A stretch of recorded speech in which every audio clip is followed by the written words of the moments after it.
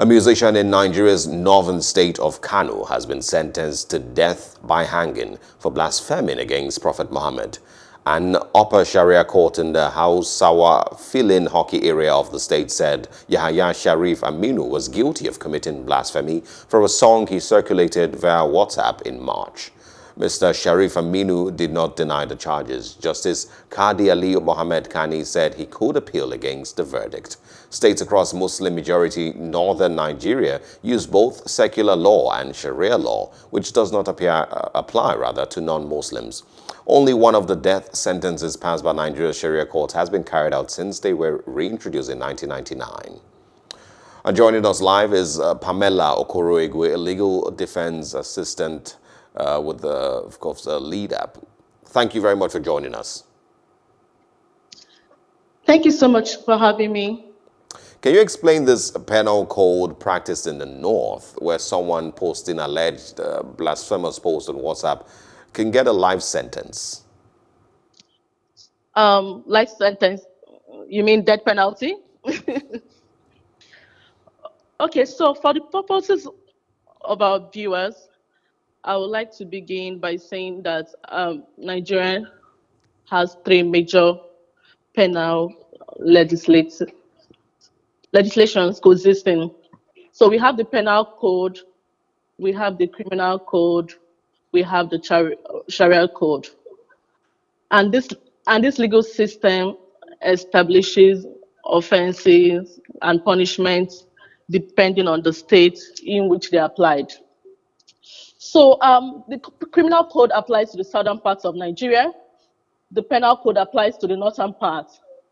And then the Sharia penal code is applicable in 12 states who have actually introduced this code. Yeah.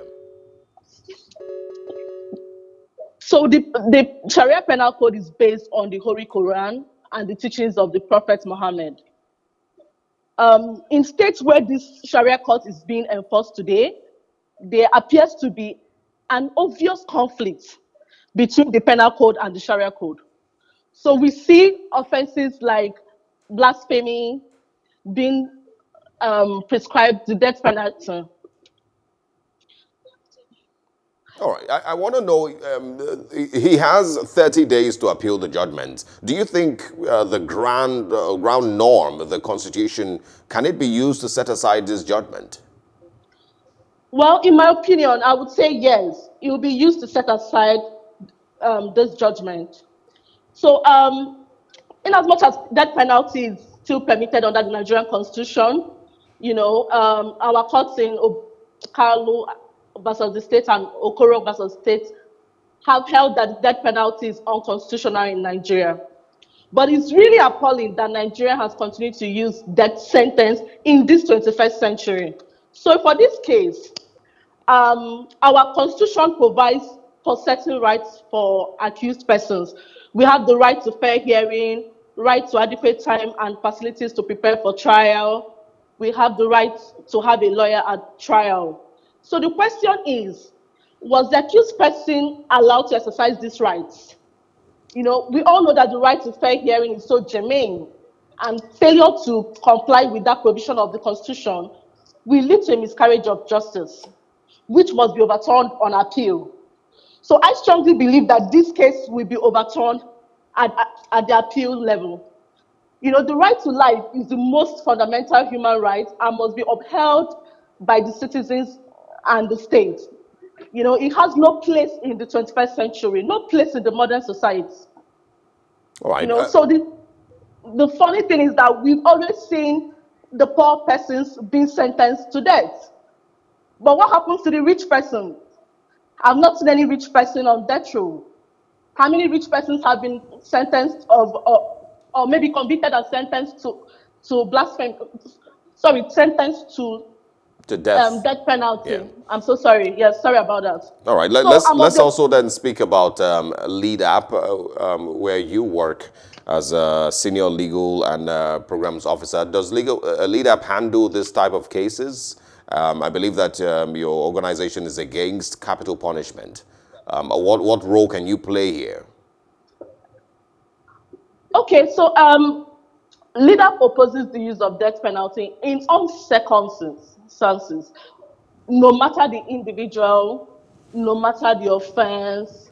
So LEADUP offers pro bono legal services to indigent persons who actually want LEADUP to represent them.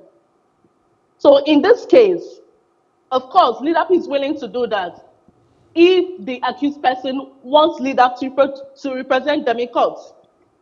But from our own view, we are of the opinion that death penalty only applies to the economic disadvantaged persons in this country.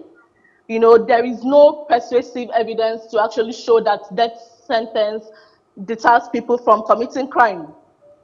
So the world is gradually abolishing the death penalty, or at least, you know, observing a moratorium on it. All right. So Nigeria should join the trend by expunging death penalty from all its laws.